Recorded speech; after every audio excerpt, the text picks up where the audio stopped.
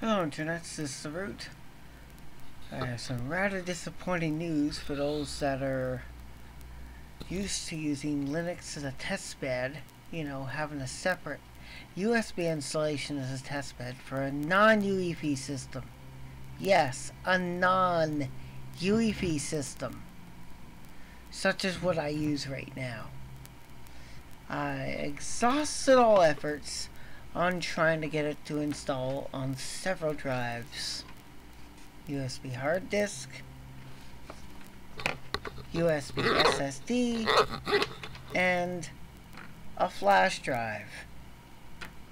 I'm just showing you a random flash drive, but I tried to get it installed on 3 different fucking flash drives, and here's the problem.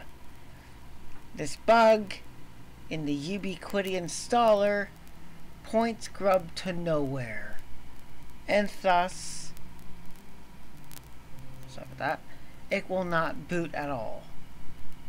It just shows a path which doesn't exist, path to nowhere. I followed the instructions on the forums.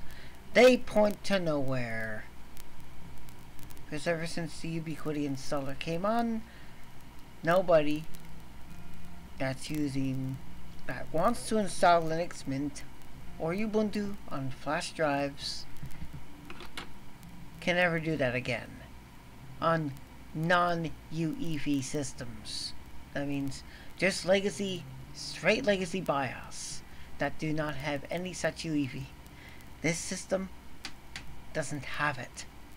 So I don't have a way of getting a testbed installed so I can verify if the newer version of the AMD GPU drivers, or sorry, modules, don't break the system, and that I don't gotta tumble about with a clean install every single fucking time an update is released.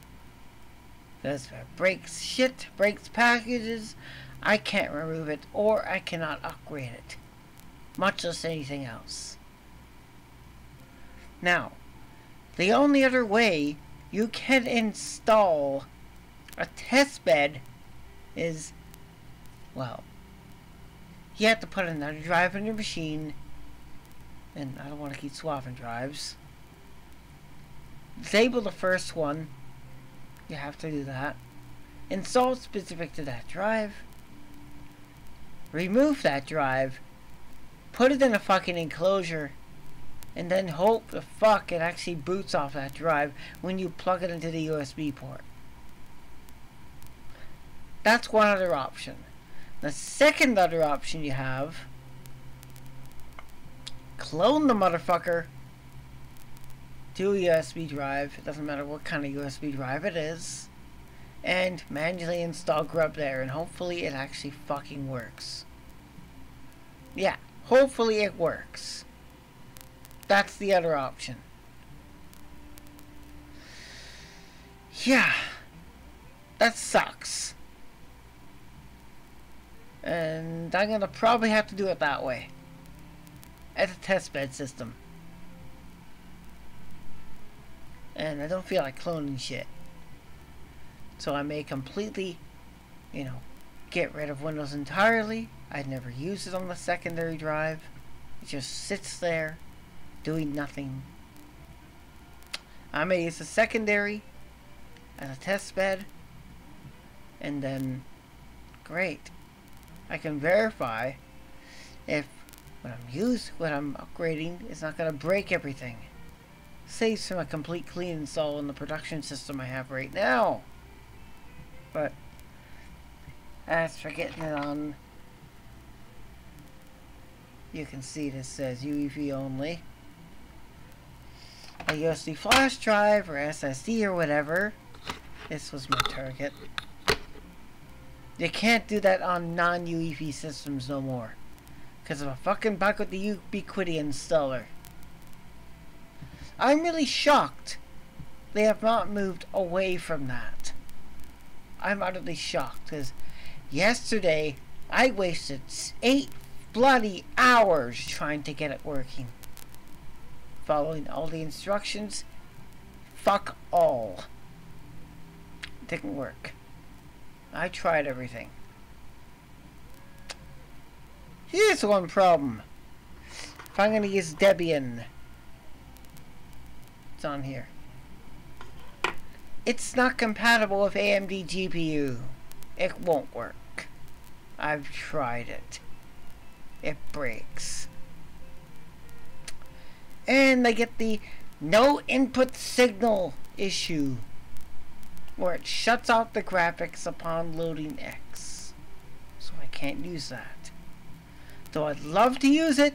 I'd fucking love to. And I really wish I didn't buy the AMD graphics. I should have just went NVIDIA. Wouldn't have had that problem entirely. But I chose that. So I'm rather limited to Ubuntu or whatever base distributions. And that sucks. But yeah. If they go away with the ubiquity installer, that avoids that bootloader bug. And then number speaks for itself. If you know what I mean. So I really fucking hope that a secondary drive can be used as a test bed, and that's about all. I'm just very disappointed. So non-EFI users cannot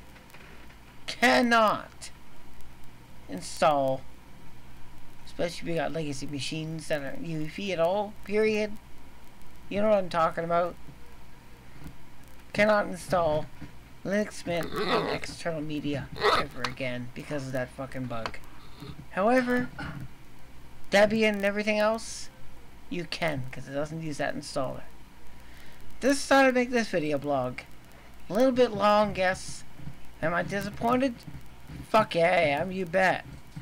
Anyways, that's all I gotta say. Maybe one day they'll fix that problem. But I have little hope for that. They'll move from that installer. I have very little fucking hope. They should use Debians. It just works. I mean, seriously. Anyways, that's all.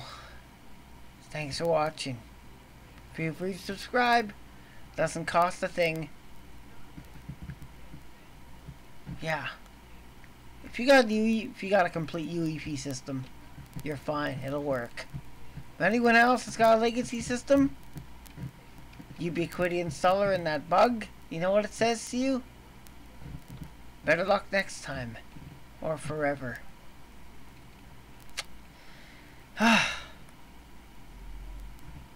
considering getting a new machine because of this. I really am. It's been on the radar for a while. I'm gonna hold out until this thing is at least 20 years old. You know what I mean. Cheers.